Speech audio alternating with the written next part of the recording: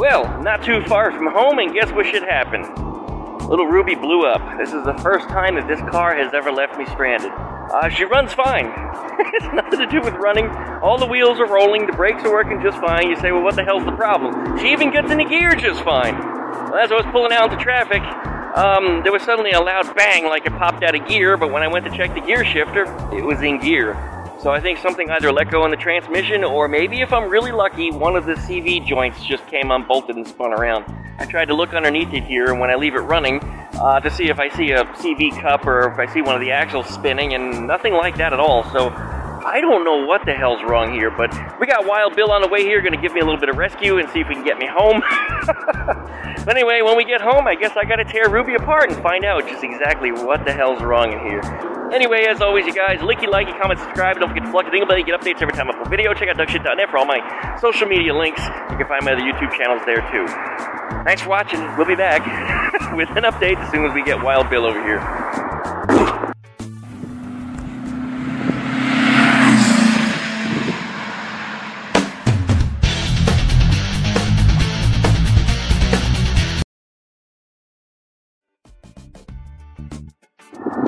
Here comes the rescue. Oh,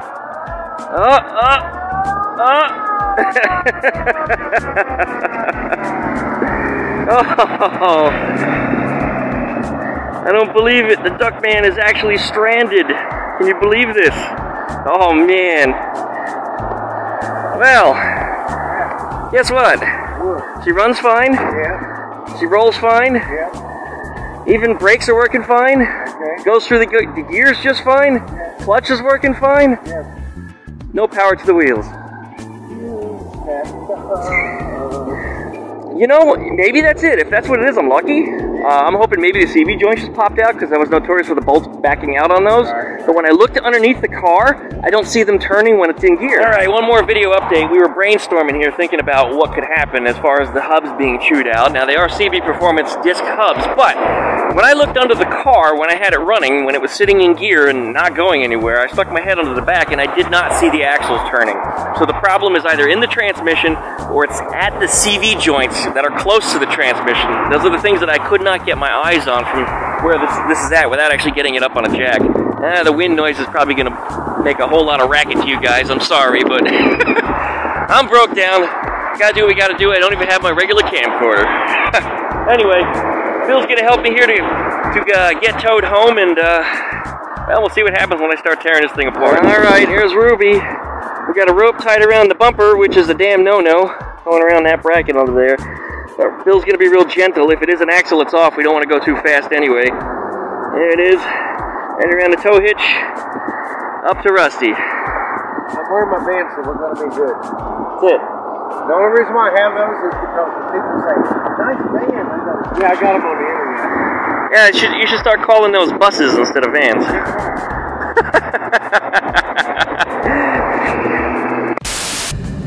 All right, well, we made it home. There we are. Still got the rope attached. Bill helped to pull me up the steep driveway because we got a pretty good incline over here, and we have this one part of the driveway where they put in a new one when they added all the new sidewalks. And this is where the incline changes, and it just happens to be at the spot that's not as steep. And usually I can push a car myself from there. If it's below this line, though, forget it. Just too steep, way too steep. But from up here, it's usually not too big a problem. Of course, I got some help from Bill, but we're gonna just pop off the e-brake, leave the strap on it, and just make sure that we can get the thing up to where it needs to go without having to do anything too crazy over here. But I trust that we can. I don't think it's gonna be too big of an issue. And then later, we gotta start taking Ruby apart and figure out exactly what the hell's in there. But I got projects stacking up. We got that over there. It still needs all its wiring. Got Eleanor in the garage. And we got B's Carmen Gia in the back. And also I have a whole bunch of go-kart stuff that you guys know about also. So the last thing I needed was something else to fix. And well, that's just what we're gonna have to do. And that means, Bill, I'm not gonna make it to the car show tomorrow. Well, there'll be others. At least I don't think so anyway. Yeah. I mean, we'll see what happens. Maybe it's as easy as just tightening up the CV joint bolts and then everything's fine. That would be awesome. That would be great. I'm hoping that's the case, but I'm doubting it also. So, power shift. Oh man. Yeah, I'm power shifting. That's what I do. Doing bagels and market runs. Yeah, bagels. Doing bagels. Doing bagels and eating muffins. That's it. Cutting muffins, rather. Yeah. Cutting muffins and doing bagels. All right, well, let's see if we can get this thing moved up here. All right, now we got to get them out of here. To you guys looking, it looks like it's a whole lot more room than there actually is. But I think it'll be okay. We're going to spot them here. Fold your mirror in.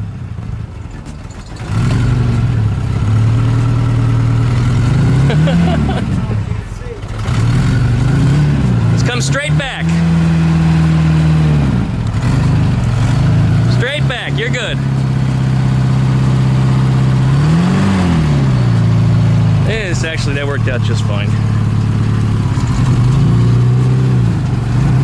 Yeah, you're all good. That actually was pretty easy. Yeah, but I just need that little couple of 3 inches. Yeah, it's mirror would have caught the power meter. Are you good right here, or do you want to help push it? If you can help me push it, that'd be great. Yeah. Let me get this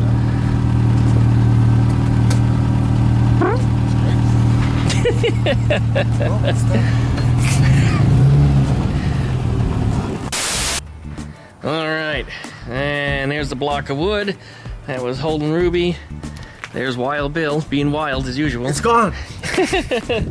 And we managed to get Ruby pushed back to where she belongs. Got a little work to do on this sucker, but we'll figure it out in time. It is high on the priority list, as I've always said. This is always what comes first whenever something breaks, so Ruby's got to be taken care of. Well, thank you for being so damn loud while I'm trying to record a video. You jerk. Look at you. Get out of here, you. That's it. So we're going to wrap this video up. So, as Biddy just said, go to duckshit.net and follow all my social media links that you find up there. And we'll do some more stuff on Ruby coming up soon. Would you get out of here? Why do you got to make noise now? And here comes Boomer, too. Did it? That's all, folks. Go away. She's exceptionally loud right now. Well, she's against the block wall. Well, so yeah, it's... Yeah. If I had something to throw at her right now, I would. Your camera, throw your camera. That's it. Well, I decided to give this one more look over before I decided to call it quits for the day. And, well, let me show you what I found. All right, here's the left side inner CV joint, the one that attaches to the transmission. And if you're looking, you can see a lot of these bolts here are backed out. And that's the problem I've been having. I'm going to be putting Loctite on these next time because, look at that. It's free from the CV joint cup. So yeah, turns out I didn't blow my differential as I thought might have happened, which is a bummer because I started to look into limited slip differentials. Anyways, that's going to be a much easier repair as long as none of those bolts are sheared off. If they are sheared off, well, then it's going to be a lot harder. I'm going to have to pull that cup out of there and do a little drilling, tapping, easy out kind of stuff and deal with the loose bolts. But deal with loosening up the bolts that are busted off, if they're busted off. Otherwise, yeah, Loctite's going to be the answer. I think blue Loctite is probably all it's really going to need. But these damn things are always coming loose. And even if I look up here, here's your outer CV joint. Look at that. We got a loose bolt right here. The great thing about them is they don't usually go anywhere. They just hit the rubber and they don't disappear. So it doesn't appear that I'm missing any, and that's a good thing. But yeah, there's my problem. Easy fix. Pain in the ass, obnoxious. One of those things that shouldn't happen but does. And I've never had it happen on any car except for this one. But this is the only one that I've ever replaced all the bolts on, and that's brand new, probably Chinese-made bolts for you. I bet they're just a little softer than the stuff that you get Volkswagen OEM. And that's the reason why we're having a problem today. Look at that. Alright, well, at least that's easy to fix. Anyway, we'll see if I find some time tonight, and maybe I'll make it to the car show tomorrow. Meanwhile, I'm under the car and getting humped by a chicken. Come here, Biddy. Come on. First I thought it was Boomer. Biddy attacking my feet is something altogether new. Be good, Biddy. Dad loves you. Biddy dummy.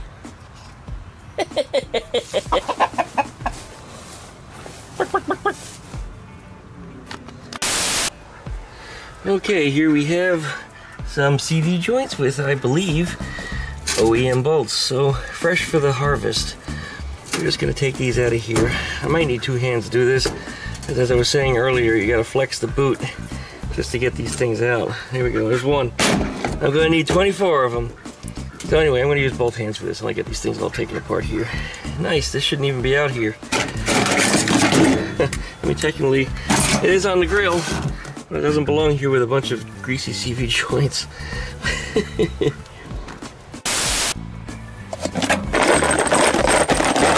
Should be a little over 2 dozen in there. Should be good enough to find ones that have good splines in the heads. And we'll get those suckers degreased, buffed up, and installed.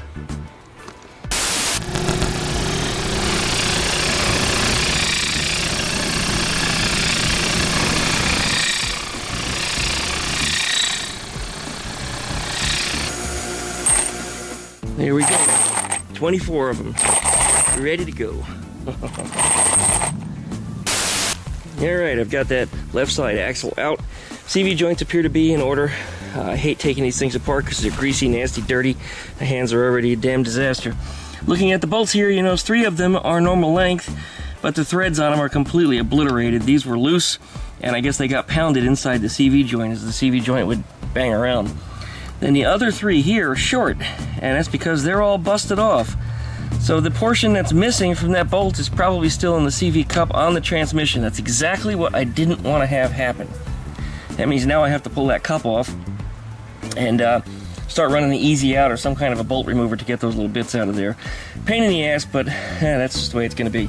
On the outside, the other end, however, there was 5 bolts that were semi-loose.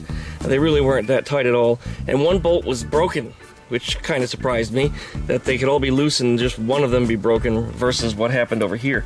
So anyway, and the axle stub on the other end, I'm going to have to pull that out also, or maybe I'll get lucky and just be able to turn it, doubt it. And here you can see the little wear pattern here where it was rubbing on the inside of the frame head on the back there. Alright, well, clearly that side doesn't have the rubbing. This side does, so you can see the little bit of friction that it had when it came off, and I had to get towed home. Not a big deal, it's not going to hurt anything. I might get a little bit of a rusty line in time, but yeah, again, I'm not worried about it. But I hate working with these greasy, nasty things. Okay, CV joints are just such a sloppy mess. Alright, you look in here on the CV flange. You can see on the top, there's a piece of bolt. On the bottom, there's a piece of bolt. And in that hole, there was also a piece of a bolt. But I managed to get that out by just putting my thumb on it and turning it. And that also includes the one that was over here on this end that was on the axle stub. So I got 2 out of 4 out relatively easily. Those look like when they broke off, there's a little burr sticking out of it and it's stuck into the threads. I suspect all the threads in here are probably going to be fine.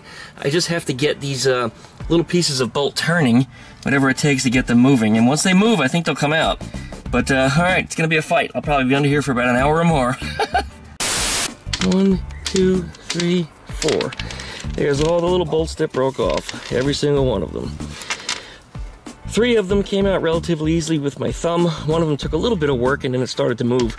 The last one, however, did not want to come out at all and it put up quite a fight. And it's this one here. You can see it had a little tit sticking up on it. So what I did was I pushed the screwdriver into the tit. And the nice thing is it's sticking up on one side. So I just gently tapped it with a hammer and it turned. So then I went around and just got about a full turn on it. Once it was about a full turn, I could pinch it with my fingers and I could just work it out. And I thought I'd be under there for a couple hours and it turned out it really wasn't as bad as I thought. But here's the old bolts and here's the new bolts. And they are just significantly different in weight. I mean, yeah, okay, the head is a different size, and the stock bolt, OEM bolt rather, is a little bit longer than the other one, but the weight is just tremendously different. I don't know what these things are made from. I'm going to venture to say some kind of steel, but maybe they just put too much carbon in it. Maybe it's just a really shitty alloy. But this one is just incredibly heavy in comparison. I wish I had my scale working. I'd put them on a scale for you, but there's several gram difference. I mean, I can feel it and I can distinguish that. But we're going to reassemble this CV joint with these older OEM bolts. We're going to use these same washers. These things are fine. And we're going to get this thing reassembled. Once that's good, and it's assembled here on the left side, I'm actually going to back the car out from where it's at. and it's right in there. And it should be drivable at that point, but the right side needs to be addressed as well, but I can't get in there from where it's at. So we're gonna have to move the car to a different location. What I'll probably do, I'll just back it out over here somewhere at a diagonal. And there's B's engine with all the chrome that's gonna cause it to overheat. Otherwise, we're making progress here. And like I said, this wasn't nearly as bad as I thought, so we're just gonna stay on it. Let's get something done today. All right, there it is. Assembled with the old OEM bolts, ready to go in.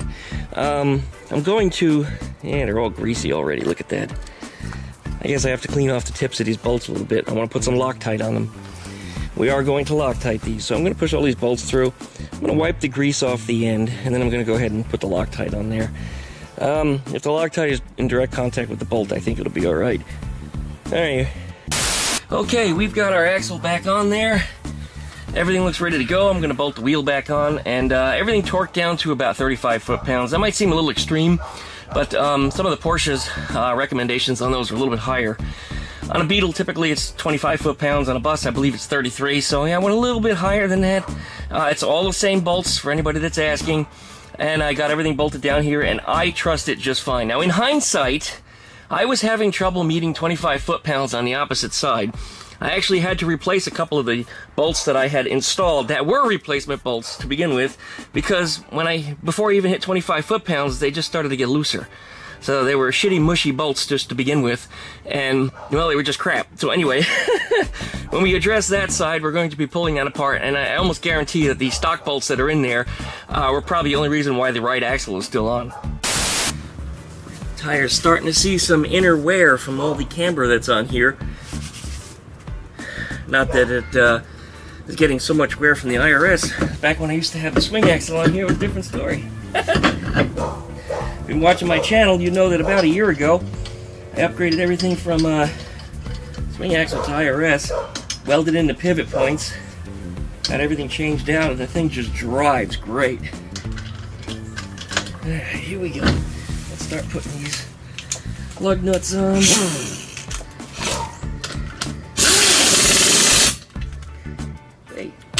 How did that happen? Hey, fucker. Minor abuse of a tool.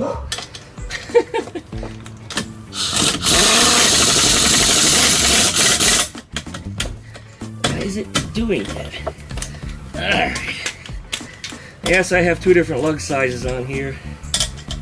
Yeah, that's the reason why I'm having a problem. I realize it now. I had the wrong size tool. That's more like it. Alright, now. Better.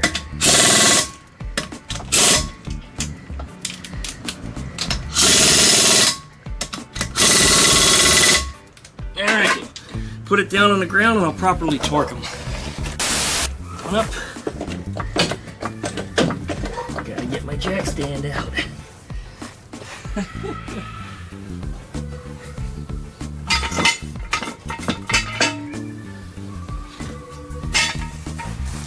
Whew.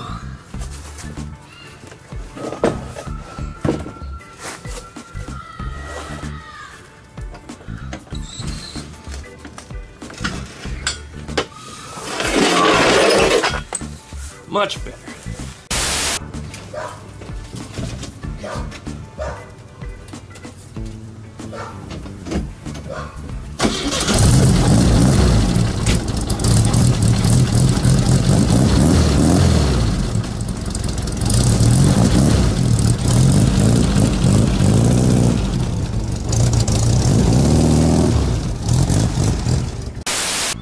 Alright, we've got her backed up. Yes, it is driving again, but I don't trust the axle on this side now with them Chinese bolts. So I've already got the hubcap off, and off comes the wheel.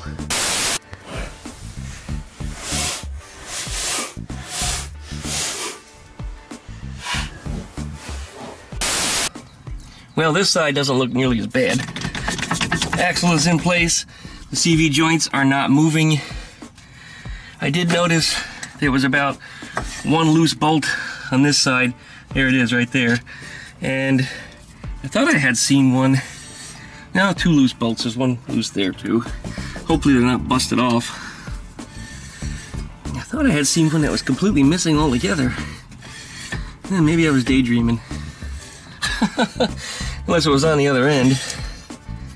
Yeah, no. I guess I was daydreaming. Who knows? Yeah, it looks like they're all there. Alright, well, we're going to get in there with some sockets and extensions. And we're going to start taking these bolts out and replacing them one by one. Somebody came over here to harass me.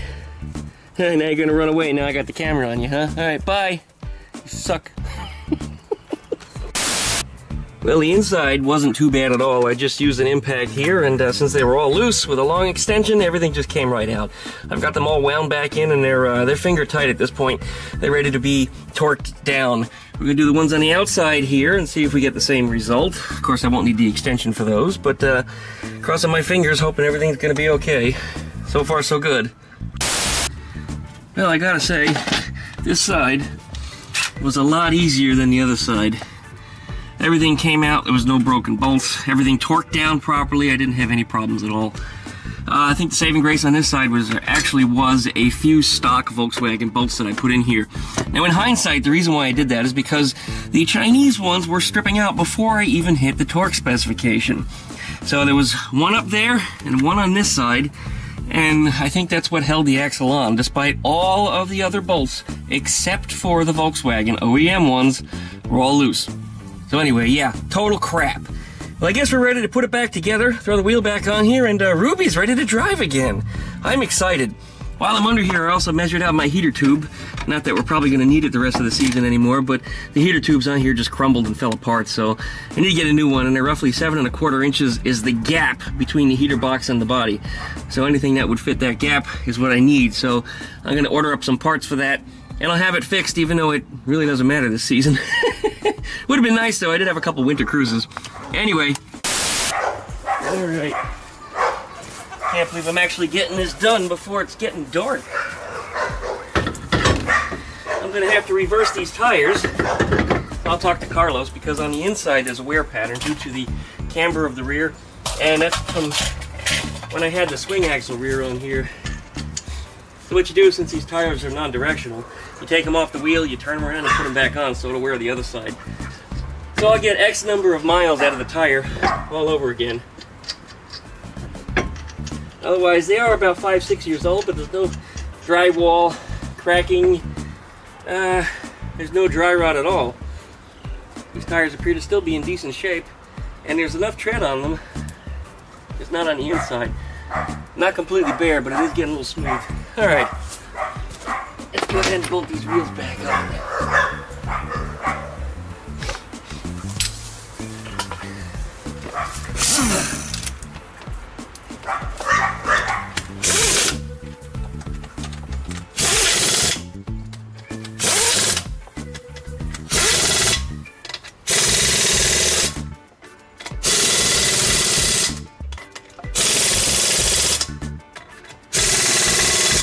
Of course, I'll torque them once we get it down on the ground. But we are just about done.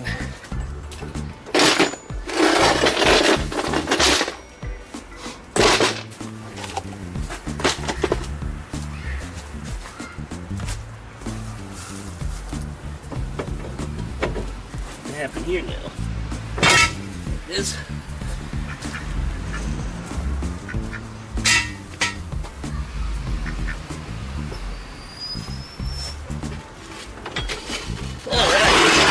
Rock and roll.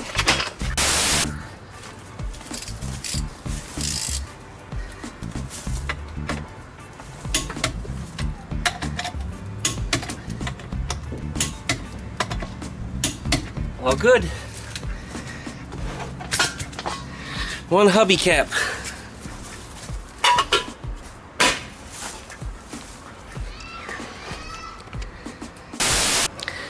Well, how about that? That was a Chinese socket. Look at how it cracked on me.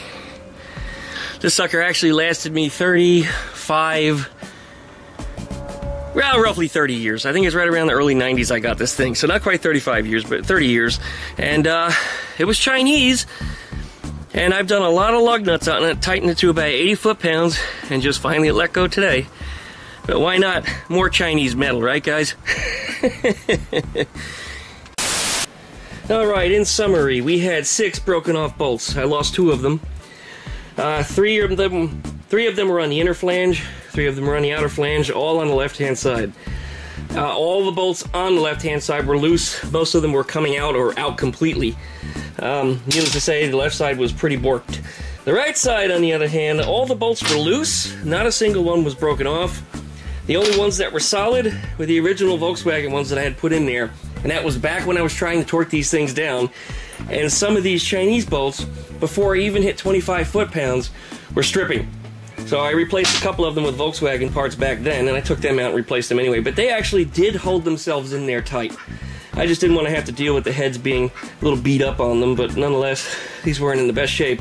The ones that I put in there, I graded, and I picked out a good set. So I think everything should be good from here on out. No more of this Chinese crap ever, especially when it comes to China sockets that are breaking at the same time. So, you know, could I do any worse today with, you know, Chinese metallurgy?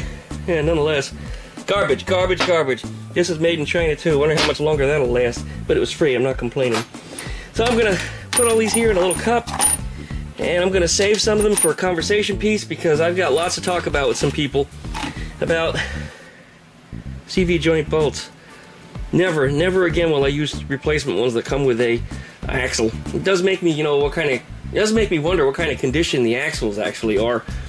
I think they're remanufactured German parts, but I don't know. Those are Chinese too, and they're made like these things are.